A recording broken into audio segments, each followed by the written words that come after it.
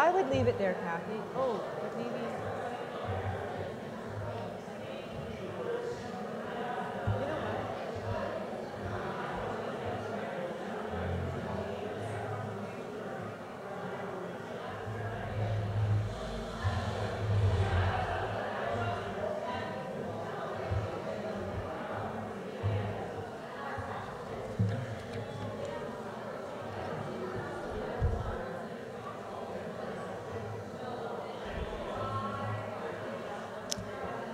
Okay, now we'll start getting into the next part of our program.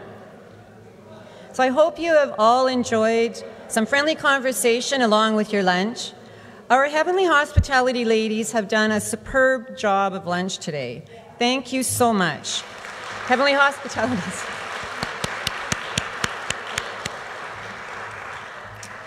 Thank you. I was going to ask for an applause, but that tells you how good the meal was, right? And so please feel free to help yourself to refreshments during our special memories segment.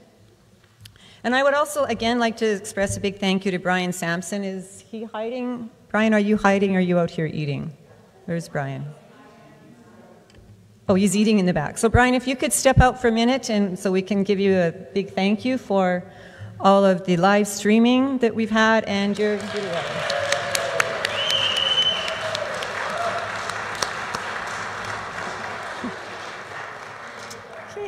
So Ian was a librarian before he ventured into his calling as a minister and his ordination in 2007.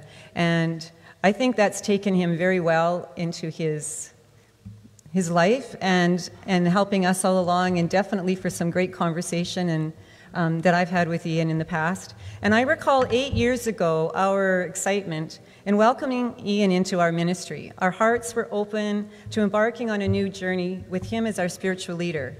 I have had the pleasure of working with Ian on our church council for the last 8 years.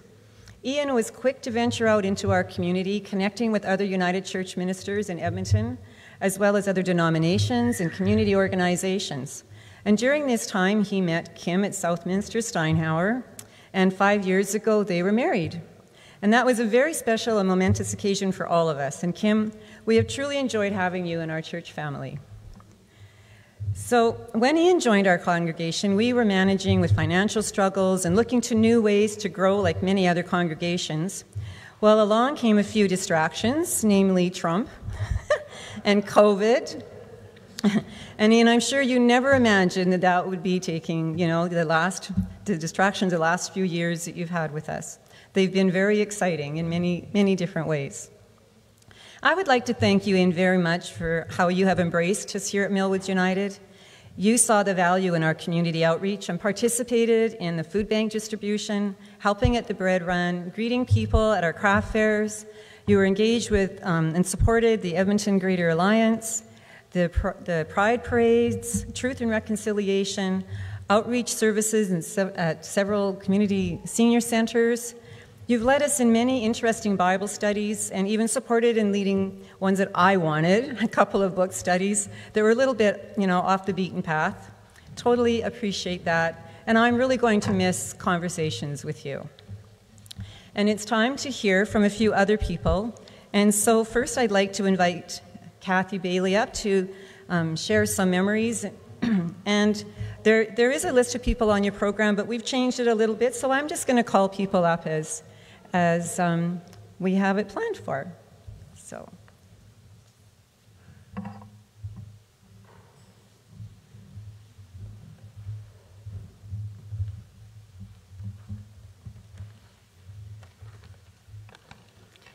I guess it wouldn't be one of these events if I didn't come up and say a few words, but I'll make it really short and really quick because there's lots of other really good people that want to share some good messages.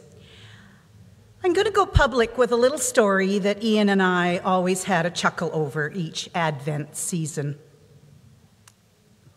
He's nodding his head. The first Advent, I was helping to decorate the church, and I showed him the big boxes of the nativity scene and the creche that we always put out to decorate the church with over Advent. And we start off by putting the creche up, and we then move on to Mary and Joseph and the shepherds and the wise men. And I, like a newbie, I just put baby Jesus right out there. And baby Jesus was in the manger. And it was out for display. And Ian came over to me and said something like, no, baby Jesus can't be out there. Not until Christmas Eve. So, okay. I'm just the worship person, I'm just doing the decoration. And so, lo and behold, for years and years after that, when we would put out the nativity scene, baby Jesus was never there until Christmas Eve. You know where baby Jesus was until Christmas Eve?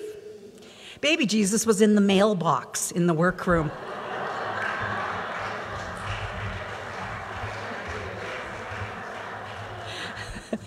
So I just wish all good things for you, Ian and Kim, to put up with him for the next while.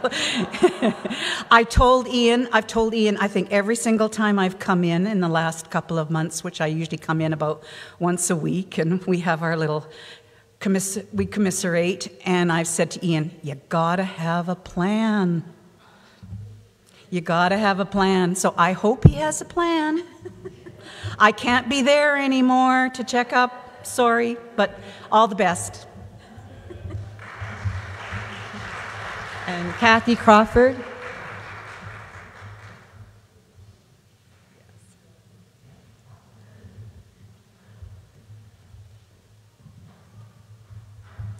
Good afternoon, everybody. Thank you for coming today.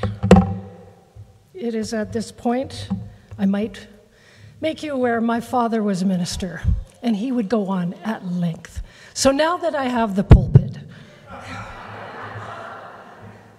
I'll try to only be a couple of minutes. I'm a choir member, and I've been a choir member on and off for, I'm going to guess because I can't remember. I'm going to say 8 years. I have been coming to the church on and off over the decades.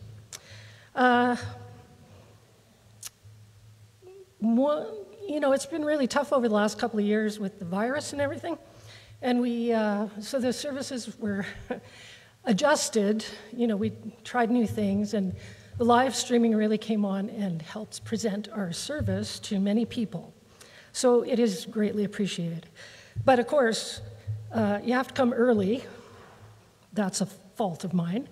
I'm pretty much always the last one. And I attribute that to my many years of shift work. But I come in, and we would always try to rehearse and get started. And of course, you start, and the microphones are not live. And then just before we get going for real, the microphones come on, and Brian will, get you to test them. And of course, I get very nervous. And my most unfond memory is, we were singing, and it was during the service where I said a very bad word into the microphone. I messed up, and I said one of those 4-letter words. And, so then I caught myself, and I realized, well, don't say it again. And anyway, so I was deeply embarrassed, and I hope nobody noticed. So if you really have to look back and think back and go through the services to find it, good luck. It was way back there. But it was a lot of fun as a choir person, singing at the services, and being a cantor. And, singing brings us a great deal of joy. And I'm sure it brings many of you a great deal of joy. My husband doesn't like to sing. He likes to play the radio, and he can't carry a tune. And I've often tried to get him to sing, but nevertheless, the choir sings very well. There's not a lot of us, and Brian LeGros will say our choir is small but mighty, and our spirit is mighty. Ian, your spirit is mighty, and I'm deeply saddened that Ian can't come back and sing with us in the coming year. But as we are all members of this family, you can come back anytime after that, and you are welcome. And we look forward to singing with you again. I know there have been a lot of challenges over these last few years, personally, professionally, and as a church family. But we have inspired each other, and we continue to inspire each other. I hope these experiences have inspired you, and it inspired all of you, and they have inspired me. And sometimes, like today, you come in and you're full of beans, and you just can't sit down. That's a good thing. And we all have to channel ourselves to put that energy into a place where it belongs. So, you know, damn it, we try, and sometimes it just doesn't work. That is how life goes. And if any of you are golfers or curlers, baseball players, whatever, you know, pickleball. It doesn't always do what you want it to do. The trick is to keep trying. So hang in there. There are great days ahead, virus or no virus. I guess I'm finishing up. Wanted to wish you well, and thank you for your service, and thank you for being in the choir, and through the choir, helping us all to learn how to be better.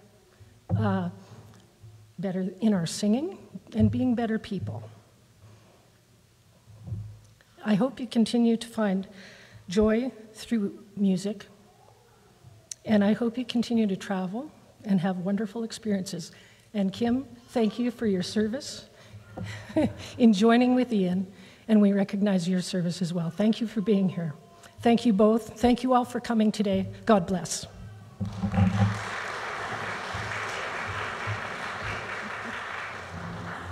Yes, I've often wondered if being a prerequisite to being a minister was having a good singing voice, because it seems to work so well, and we've really enjoyed yours through the years, for sure. So our next speaker is Reverend Tasvi, and Reverend Tasvi was a person that Ian met, and I don't know exactly how you met, but I know that Ian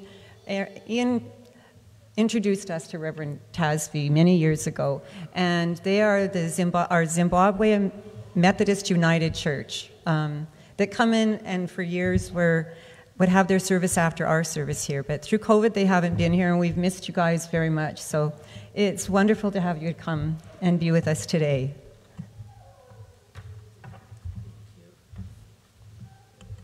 Good afternoon to you all. Yeah, I'm waiting for a response. God is good. And all the time. For real, God is good. Reverend Ian, happy retirement to you. It is not easy. I was told since when I was young, meeting a person was not a problem.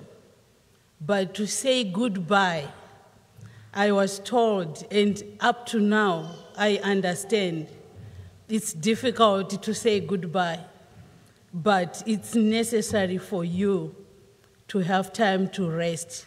We know this is retirement. It doesn't mean you are tired to be connected to God. You are retired to effective ministry, but you are not tired to pray. You are not tired to reflect and inspire young generation to love God and to serve God. I wrote here, I promised that I'm going to just write something so that I don't skip what I want to say. The Zimbabwe United Methodist Edmonton Society will always remember you in person. You were a fatherly figure. You helped Millwoods United Church, the congregation you have been leading. You have been pastoring through its board and the meetings held to make a decision to open doors to a migrant society who had no place to call worship place. During your tenure as a minister here, during your retirement time, we want you to know that the Zimbabwean United Methodist Congregation at MWUC, because we call this our home, will forever remember you and the whole congregation. You saw a congregation of immigrants who had no place for worship, and the MWUC United Church opened doors. What can we say? As I'm giving my last statements, I ask all members of the United Methodist Edmonton local to just come up. We want to thank God for Reverend Ian for what he has done. As I'm concluding, I want you to come. During your retirement time, when you are in your retirement time and in your days, be filled with blessings of good health and a loving family. We are happy for you, Kim. We are happy to see you being always a helpmate, a good wife. We once came to your house as a family. We remember all those. May God bless you. Thank you, Reverend Ian, for allowing God to touch the hearts of many people through you. Thank you for that. These are just representatives. Majority of our members didn't make it, but these are going to represent the United Methodist Edmonton local. Yeah, I understand Lloyd is here. He is the first Zimbabwean you saw. And from the discussions that there is a congregation looking for somewhere through intercultural ministry, you did what you did, and MWUC United Church.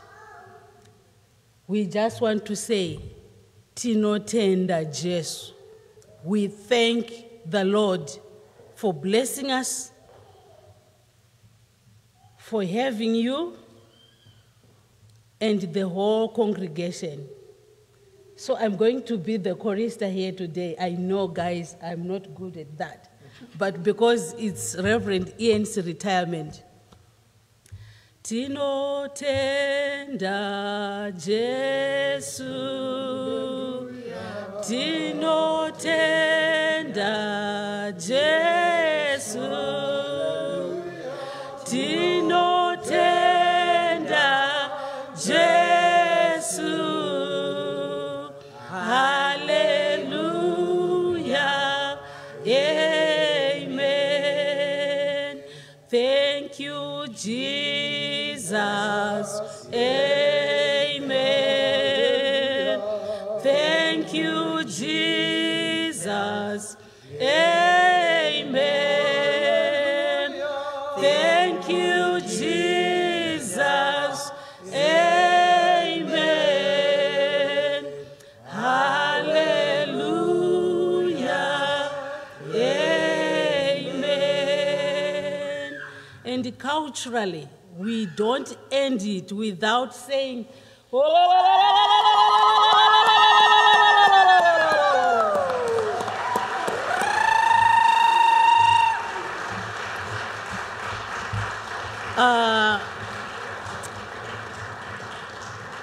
Munya, our lay leader, is going to present a gift representing the United Methodist Edmonton local to Reverend Ian and Kim. And I have our family envelope as well, a gift we want to present. Thank you.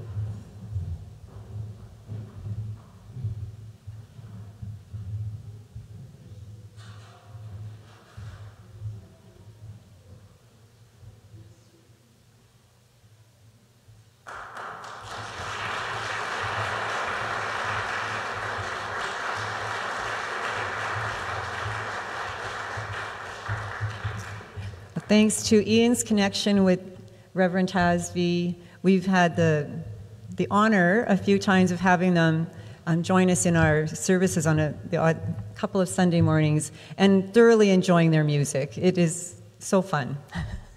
It's great to have different churches work together and share together. So thank you very much. So our next speaker is Len Penner. If you'd like to come forward. Len is our congregational guitarist. So he's always here on Sunday.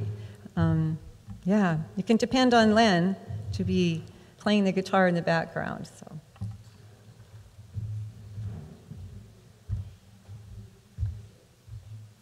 Well, good afternoon. I was asked to offer congratulations to Ian on the part of the choir and say a few things. So to a lot of you, when you come here, you may think that the choir is a dedicated bunch, disciplined, dedicated. Well, most of us have a secondary, if not primary, reason for being here on Wednesday night to practice, and that's the sort of the camaraderie and fellowship, if you will. And much to the chagrin of about 3 or 4 choir directors that I can remember, we like to chat, we like to offer opinions about the music, we like to sometimes say, I think we've milked this one for all it's worth, it's time to move on, and that kind of thing. And so when Ian showed up, we're kind of wondering now, how's Ian going to fit in? Well, I dare say he fit right in, and I'm hopeful that he had a good time all the time. The other thing I'd like to say about Ian was I was very happy to see him because unlike myself, he has a great vocal range, and he studied music, conservatory piano for many years, and a very good note reader. So some of us in the bass section, I mean, it takes us till about 6 in the evening to hit a middle C, if ever.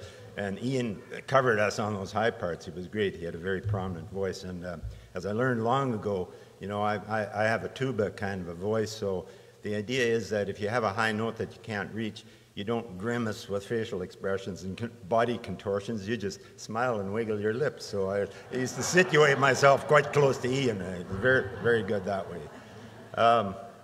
On the musical side, Ian introduced us, or at least myself, probably other people, to old standards, favorites of his, obviously from the big red hymn book that we use, and some of us are from other traditions. Mine would have been the sort of Germanic Baptist, Southern Baptist, kind of songbooks, and so I learned a lot of songs that were, hidden in plain sight in the red book. So I was always grateful for that. Well, beyond that, I really don't have too much to say other than, Kim, if you, as they always say, find yourself with twice as much husband and half as much money, you might recommend to Ian that he join a congregation with a choir that he's welcome to come back to. Thanks a lot, Ian, and congratulations.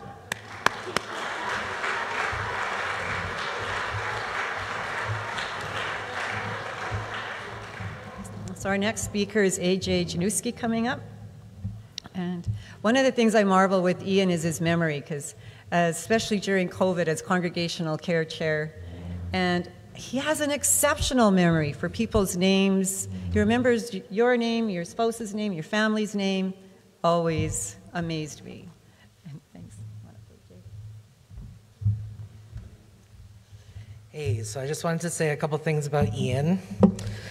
So 8 years, that's a lot. I started transitioning when Ian started becoming a minister here. And so I got to, talk to him about that, and he was very accepting. He did pride parades with us, which I'm very thankful for, show the pride of our church kind of thing. I also wanted to thank him. I spent some time in the psych ward I think it was 2 years ago, and he came and saw me, and I just wanted to really say thank you for being there for me and, talking to me and getting me through it. And also confirmation. My sister and I, Rosa, we got to do confirmation with Ian. That was amazing. Very thankful that I got to do that here in this church, our family church. But I had a little joke about Ian, because you got to put that in there. So a couple of years ago, this is quite a few years ago, we had a Ray Spoon concert. Ray Spoon is a transgender musician that we had here. And so we were getting ready for the concert. Everything's going great. People are getting here. And Ian's like, oh yeah, things are good, but I have a question for you. And I was thinking, oh God, something's wrong or whatever. He's like, do I look okay? So yeah, it's my favorite thing about Ian. I'll probably remember that for the rest of my life. But yeah, thank you, Ian, for being here, and blessings. Thank you.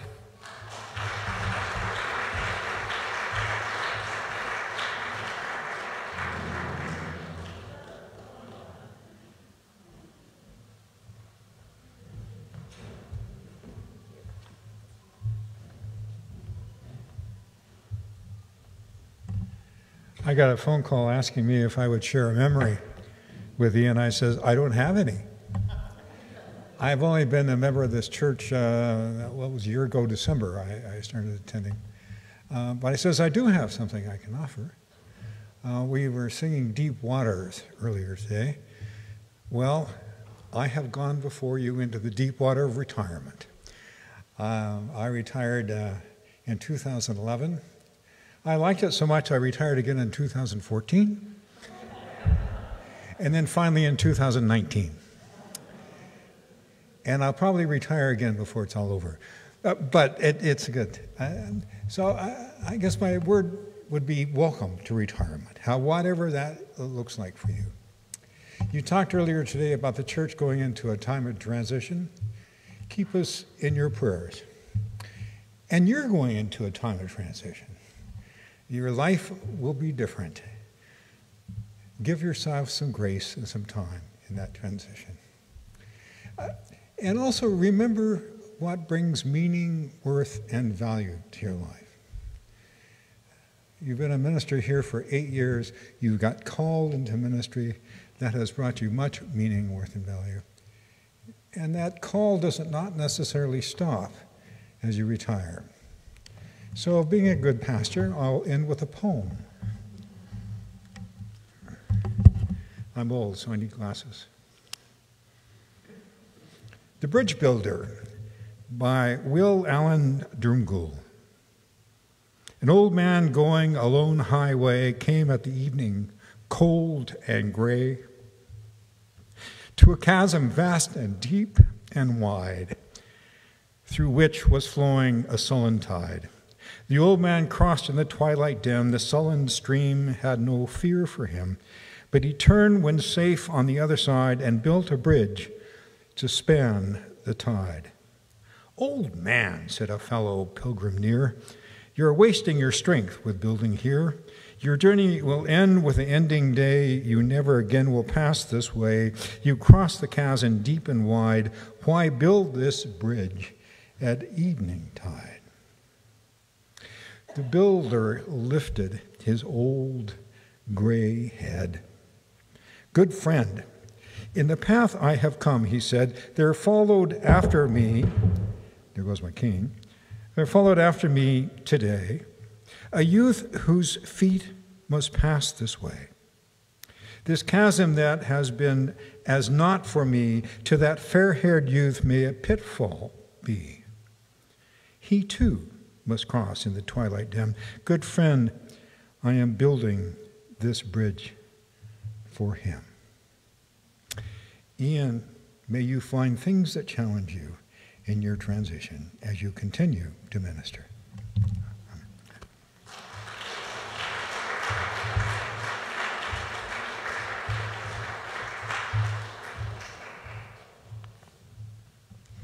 Okay, so is there anyone else that would like to come up, have something to share, just kind of thought of something that you'd like to share with us? Open floor for a few minutes here. So, well, we do have another presentation coming up, and as they're getting ready, you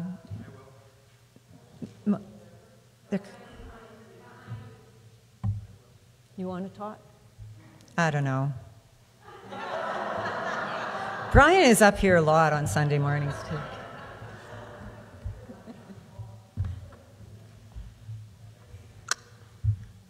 52 weeks, 8 years. That's nearly 500 Sundays. Ian and I have been together for most of them. Mind you, only 2 hours a Sunday, but We started off with the iPhone as our camera. And then pandemic came. And I had to train Ian to talk to the camera because there was nobody else here. And we had spotlights donated to us, so we had to reposition so we all looked good. But it still is hard when there's only 3 people in the church. We then got a new camera. We were able to increase the fiber optics so that we now are able to use more than my fancy camera on the wall there. So we now could live stream instead of record. Most of those 8 years I would record, take it home, edit it, and Ian would then mount it on Facebook and then later on YouTube. Once we got the new camera, we could go live direct. Ian still mounted it to YouTube, so now I have to learn how to do that now. The best thing of the 5 years, or the 8 years, and in most recently the last 2 years, is the cubbyhole. Ian's very particular, and if it doesn't start on time, he comes running in and sticks his head in. If we're having trouble with FaceTime, Kim is online watching, and if there's a problem there, she waves to Ian, and he comes running in again, and what's going on? But I will admit that when there has been problems and we haven't been able to immediately settle them, he just bounces back. I mean, it's just on we go, keep on trugging, we'll fix it, or we won't fix it, but it's been great. 500 years, or 500, well, it's been something like that. Some days when it's not working, it seems like 500 years, but it's been a great 8 years. Thank you very much.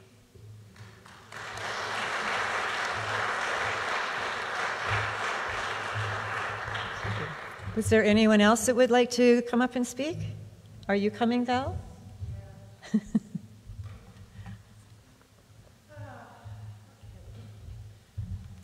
I've listened to everything that everybody's had to say, and I'm not here that often, and I try to keep in touch. Buddy, and I'm really sorry that I'm choking up here. I'm going to miss you.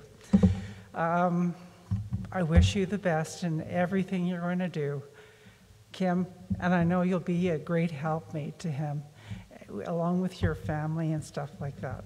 So you take care of yourself, and God bless.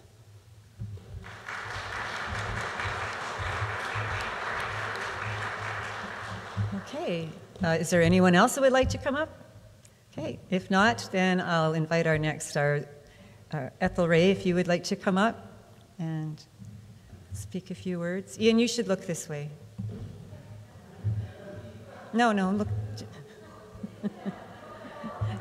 Turn around. It's time to get instructions, not give instructions.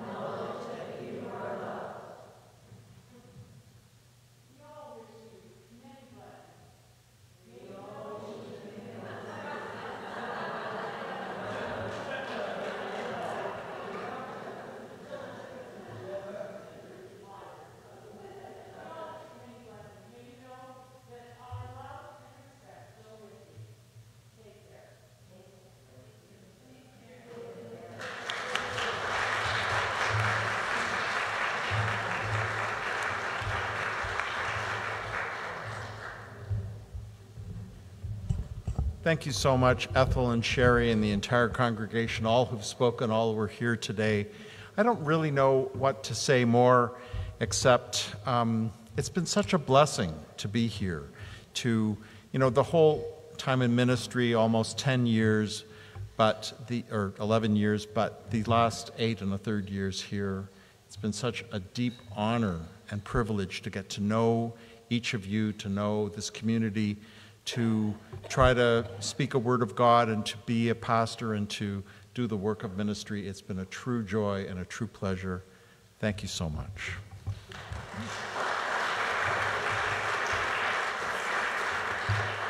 And I also wanted to extend my heartfelt gratitude to this congregation that when I first came here in August of 2015, I had barely just started dating Ian, and I came and I just felt so welcomed, and I have ever since. And I know that I have another congregation that I'm treasurer of, and I've tried to have both feet in, one foot in one and one foot in the other, and it's been a challenge at times, but especially in the last year since the services were returned back in person and we could sing together in community. And that is church to me, and so that's been such a blessing in my life to be able to do that. Yeah. And just to support Ian and just to be present to his love of the world, and in spite of some of the craziness that happens, Ian always comes back to love, and that's what I really value about him. And before we started dating 7 years ago, I was lurking on social media, and I came across the eulogy that Ian read today, and I went, oh my gosh, I really have to know this person, because I fell in love with him. And this morning, when he was telling me that he was going to be talking about the same eulogy, I said to him, oh, I get to fall in love with you all over again. Anyway, we had a lot of fun this morning just thinking about this day and the meaning, and I'm grateful that, and I said, thank you, Ian, for being privy to the life of a minister, because it's been interesting, to say the least, and challenging as well. But it has enriched my life, greatly enriched my life to have this congregation, and yeah, I will miss everybody too. And I haven't even paid any attention to that because I just don't want to feel my heart hurting too much. But we will see each other around, and I look forward to Ian having the space to really sink into whatever tickles his fancy.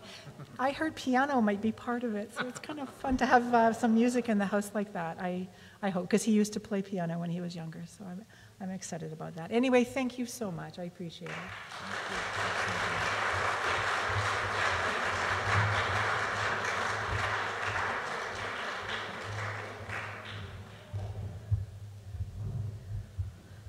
Well, if you think that any act is hard to follow, I get to close this meeting out.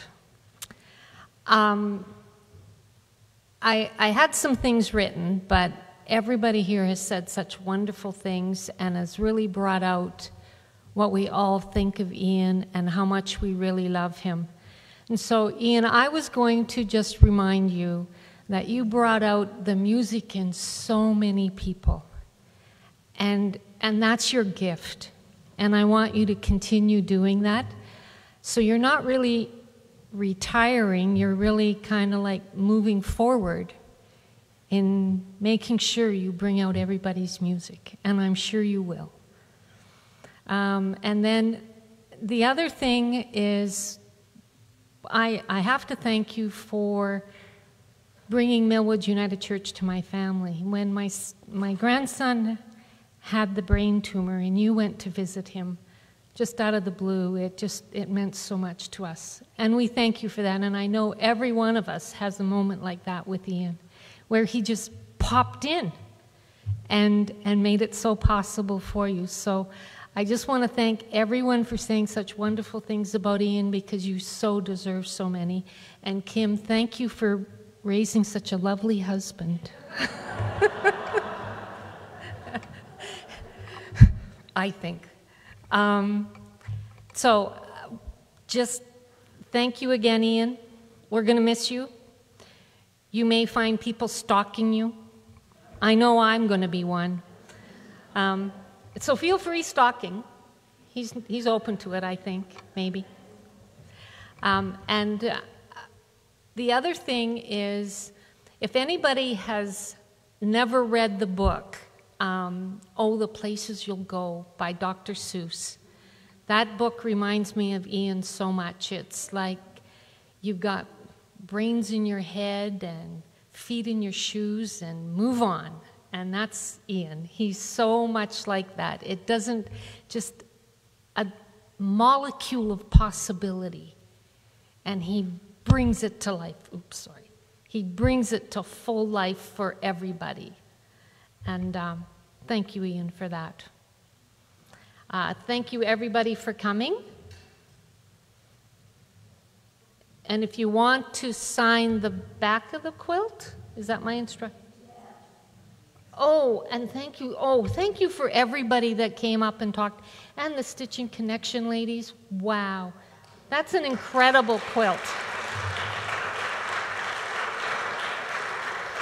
That truly is. Am I missing? If I'm missing anybody, it's not because I forgot about you. It's just that so many people have given so much that I just want to thank every one of you for being here, because you mean something to each and every one of us. So thank you again, and thank you so much for coming out.